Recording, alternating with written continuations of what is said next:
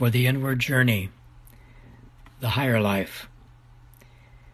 Ponder these words of Scripture.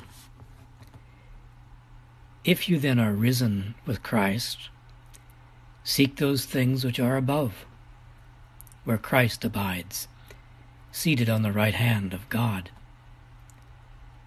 Set your heart on things above, not on earthly things, for you have died, and your life is hidden with Christ in God.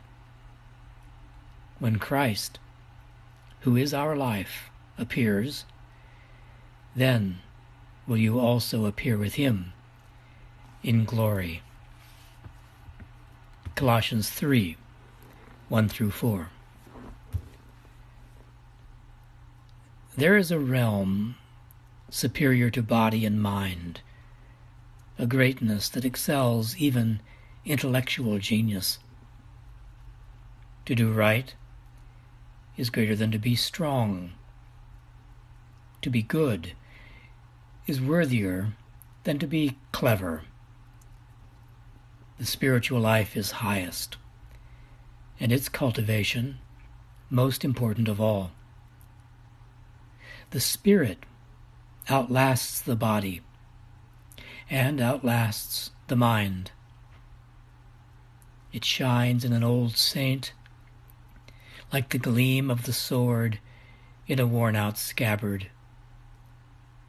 It gives promise of a day of glorious unfolding, like the bud of a flower, in which the rosy tints of the corolla just show through the green leaves of the calyx.